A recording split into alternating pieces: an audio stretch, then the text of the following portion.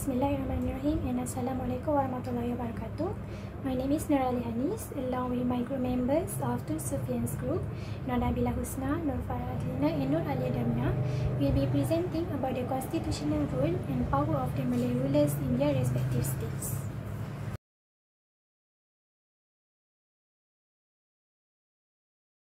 First and foremost, in Malaysia, the early history of constitutional monarchy began with the Malacca Sultanate, which was stated in a document from the Ming dynasty in China when it was governed by Mirza Iskandar Shah, who was enthroned on 5th October 1414 to succeed his father Parameswara as his second ruler, and on that occasion, their traders travelled to Malacca.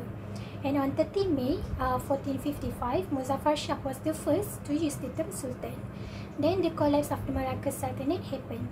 The collapse of the Malacca Sultanate is thought to have given rise to other Malay Sultanates, and so in 1530 the collapse resulted in the establishment of the four Malay Sultanates of Kedah, Pahang, Johor and Perak. The Malacca Sultanate then is attributed for founding Malaysia's constitutional monarchy because as of 1885 there were 9 Malay Sultanates in total. It was known that the major causes of the constitutional monarchy were succession disputes and foreign intervention.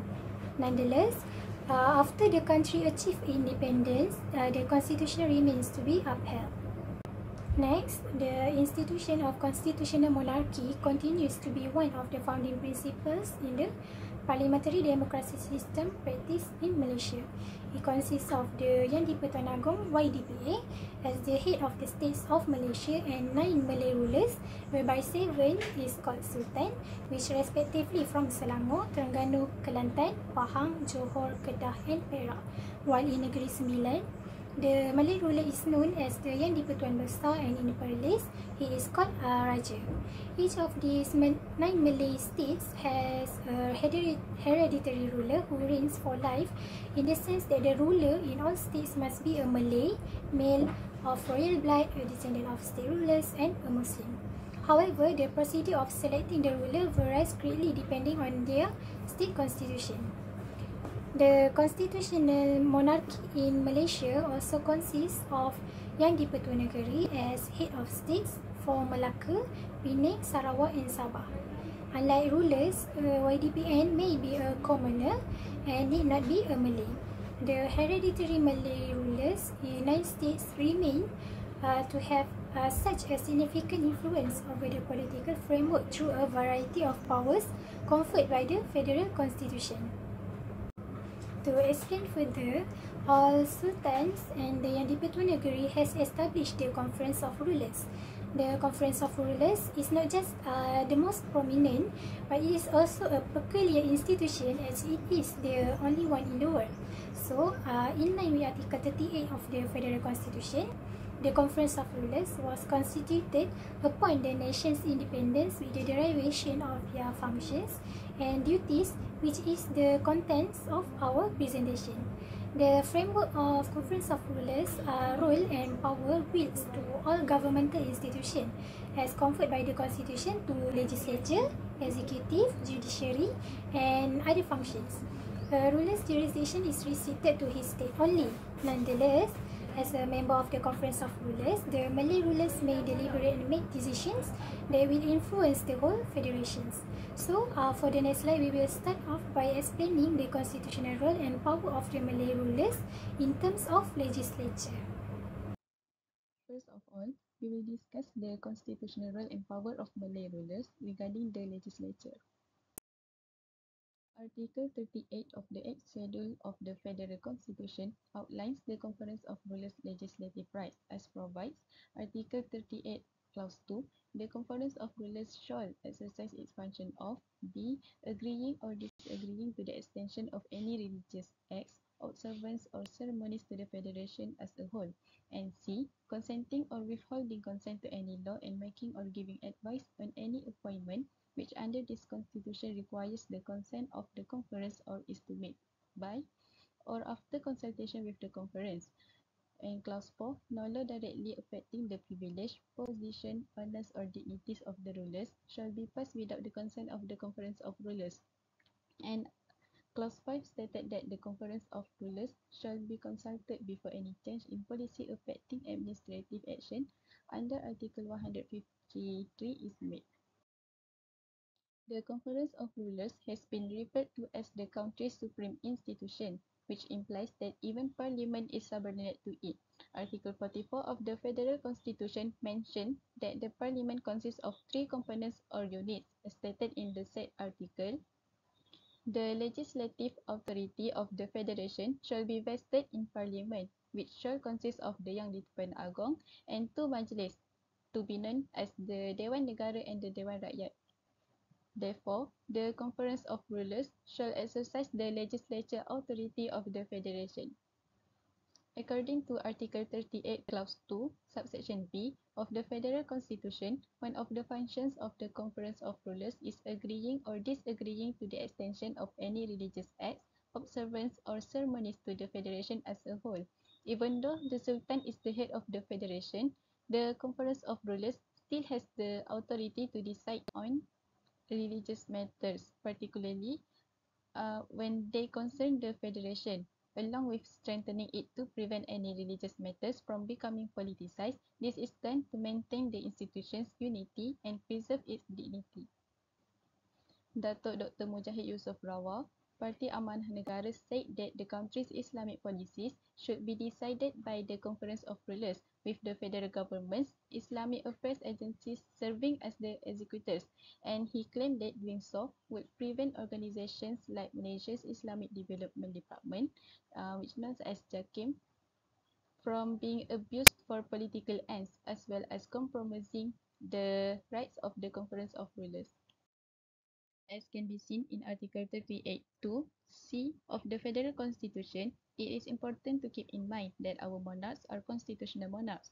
Moreover, the Malay rulers are not the executive, legislative or judiciary member, which are the three branches of government with the authority to make decisions in their respective areas of responsibility under the principle of the separation of power. The government must provide the things that need to be discussed with the Conference of Rulers, and the same is also applicable for matters that must be submitted to the Conference of Rulers for careful consideration. When the constitution is enforced, it must be viewed as a topic that the government brought before the Malay rulers. Any party wishing to submit a report, memorandum or request to the Conference of Rulers must do so in accordance with the proper formalities, which must be civilized, dignified and honourable, rather than by staging protests, making noise or acting impolitely in front of the National Palace entrance. Other than that, the Malay rulers also has the power to veto federal legislation on several critical and sensitive issues, which includes any law affecting the privilege, position, honours or dignities of the rulers, altering the boundaries of the state, amendment to certain provisions that must not be passed without consent of the Conference of Rulers, and citizenship. And therefore, there must be no law that directly affects the privilege, position, honours or dignities of the rulers shall be passed without the consent of the Conference of Rulers. In the case of Pang Ching Hock, the Federal Court rejected the argument that the YDPA is a ruler, and therefore abolishing appeals in criminal matters to the YDPA required the consent of the Conference of Rulers because it amounted to affecting the privilege, position and honour and dignities of the rulers. The court determined that the ruler's position was unaffected by the termination of appeals to the YDPA. Furthermore, before any changes in policy regarding the privilege of the Malays and the natives of Sabah and Sarawak are made, Article 38 Clause 5 of the Federal Constitution mandates consultation with the conference. The Council of Rulers must be consulted first before making any changes to the policy that affecting administrative action under Article 153. In the case of Datuk Seri Anwar Ibrahim against public prosecutor, the Court of Appeal held that to consult does not mean to consent. The Federal Constitution used the words consent and consult separately.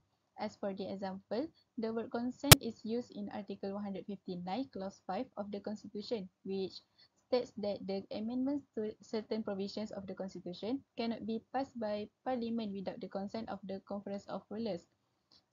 So, the word consult here means to discuss something with someone before the decision is made. In other words, it means seeking advice before taking a position, and the opinion of the party being consulted has no legal weight with the party conducting the consultation. It is depending on the personality of the parties involved, and what actually occurs may be different. Assalamualaikum warahmatullahi wabarakatuh. My name is Nabila Husna. My metric number is 2117322, and I'll be presenting on constitutional role and power of Malay rulers when they are exercising their function as the executive of the federation. In accordance to the Article 39 of the Federal Constitution, the executive authority of the Federation shall be vested in the Yang di-Pertuan Agong and exercisable subject to the provisions of any federal law and of the second schedule by him or by the Cabinet or any minister authorized by the Cabinet, but Parliament may by law confer executive functions on other persons.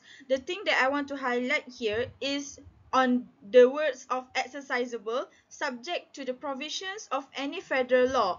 Hence, the Conference of Rulers shall exercise the executive authority of the Federation as stipulated under 5th Schedule of the Federation of the Federal Constitution. Generally, the executive exercise the law made by the parliament at the federal level or by the state legislative assembly at the state level. The arrangement of their functions as an executive had been explained in Article 38 of the Federal Constitution, and it had also been stressed in the case of Punching Hawk against public prosecutor, where in this case the appellant argued that Section 13 of the Courts of Judicature Act 1976, which abolished appeals in criminal cases to the Yang di-Pertuan Agong, was invalid because the Conference of Rulers had not given its consent under Article 38, Clause 4 of the Federal Constitution.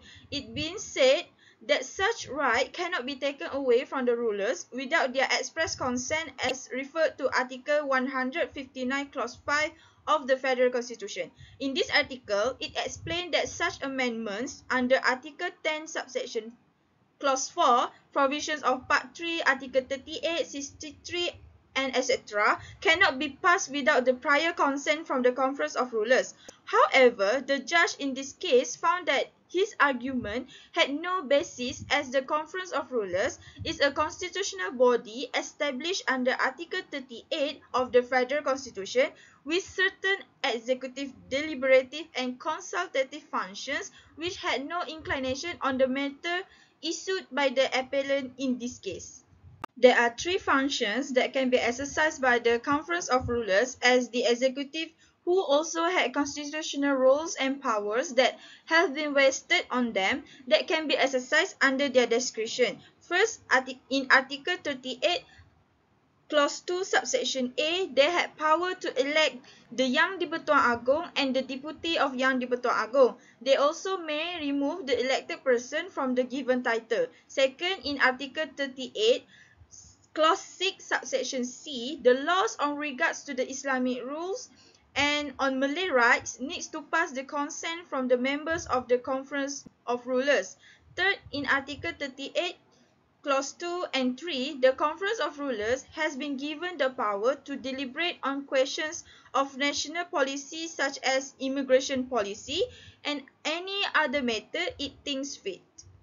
In the first function, the process of the election is made among the rulers, and this process had been clearly explained in Part 1 of the third schedule in the Federal Constitution, where the elected Yang di-Pertuan Agong must have at least 5 votes from the members of the Conference of Rulers who voted in favor of the election and also went to dismiss the YDPA. It need to be noted that the rulers shall not elect a deputy of the YDPA in the absence of the YDPA. On to the second one, where it mentioned that the laws on regards to the Islamic rules and on Malay rights need to pass the consent from the members of the Conference of Rulers. Here are amongst the rights that need prior consent from the rulers before the amendment, which had been stipulated under Article 152, Article 153, and Article 10, subsection B.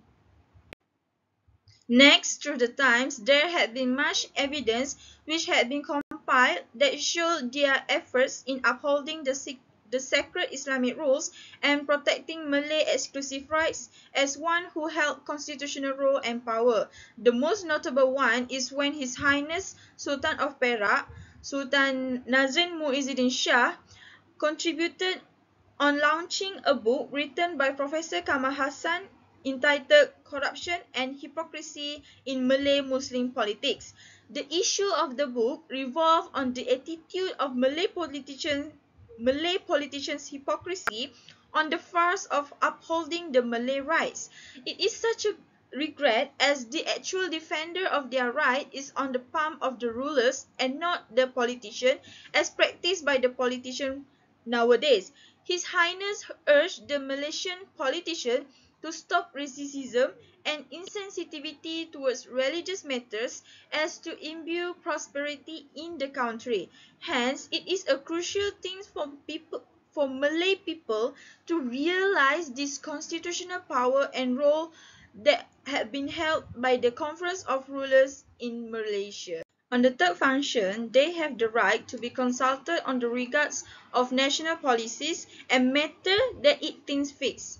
As a figure looked up by the people they govern, it certainly with no doubt that they have big influence on national level issues such as on the One Malaysia Development Berhad (1MDB) scandal. This had brought the attention of other countries like the United States, Singapore and Switzerland who had been involved in this scandal as well. This case had caused an uproar in 2009 where the state fund had lost billions without concrete reasons.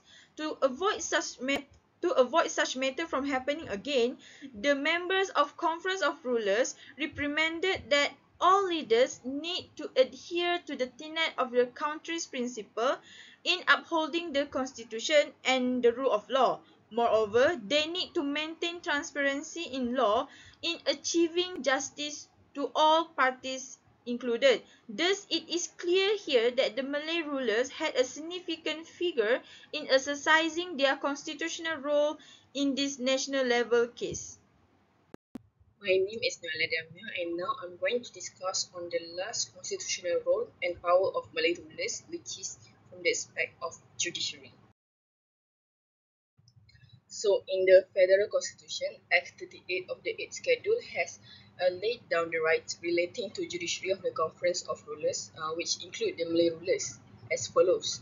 D. Appointing members of the Special Court under Clause 1 of Article 182, or E. The granting of pardons, reprieves, and respites, or of remitting, suspending, or commuting sentences under Clause 12 of Article 42. So 2 of the 5 judges on the Special Court may be appointed by the Conference of Rulers, and this includes the Malay rulers as well, where any legal action against the Yang di-Pertuan Agong or a Sultan must be tried in that court according to Article 182 of the Federal Constitution. So the Malay rulers have the authority to commute the sentence or give a pardon in cases where King, Sultan, or the consort of the King or Sultan is proven guilty in court. And so following consideration of any written advice from the Attorney General, the Malay rulers may, in accordance with Article 42 Clause 5 of the Federal Constitution, exercise the pardon power in relation to the Yang di-Pertuan Agong, the Sultans and their consorts. And so Article 42 Clause 5 of the Federal Constitution provides as follows. Power of pardon.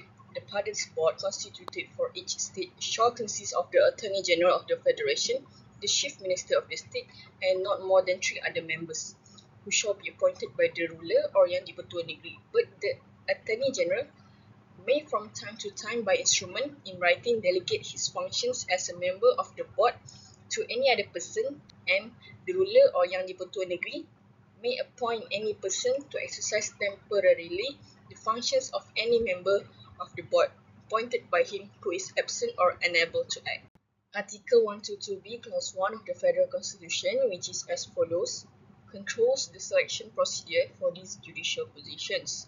So the Chief Justice of the Federal Court, the President of the Court of Appeal, and the Chief Judges of the High Courts, and subject to Article 122c, the other judges of the Federal Court, the Court of Appeal, and of the High Courts shall be appointed by the Yang di-Pertuan Agong, acting on the advice of the Prime Minister, after consulting the Conference of Rulers.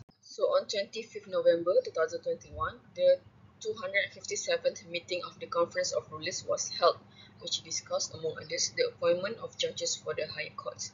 So the Kedah ruler, who chaired the meeting, stated, "Unity among the people and awareness of the aspirations and principles of the Rukun Negara must be continuously promoted, as only our own strengths and system of government can overcome the various challenges in the future. And this power can be seen being exercised on the 3rd February 2022, where the appointment document for Datuk Muhammad Zabidin Muhammadiyah as a federal court judge was given to him by Yang di-Pertuan Agong Al-Sultan Abdullah Riayatuddin Al-Mustafa Billah Shah. So His Majesty also gave the Court of Appeal Judge appointment document to Datuk Muhammad Azlan Muhammad Ghazali at the event conducted at the Istana Negara.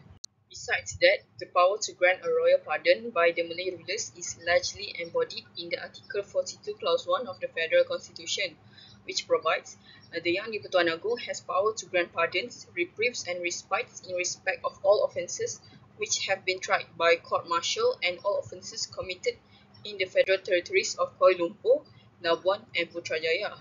And the ruler or Yang di-Pertua Negeri of a state has power to grant pardons, reprieves and respites in respect of all other offences committed in his state. So now we will see examples from cases, whereby the first one is the case of Kapal Singh against Sultan of Selangor, whereby here Kapal Singh sought a declaration that the Sultan of Selangor had violated Article 42 of the Federal Constitution by making the general declaration that he would not commute the sentences of anyone who had been sentenced to death for drug trafficking.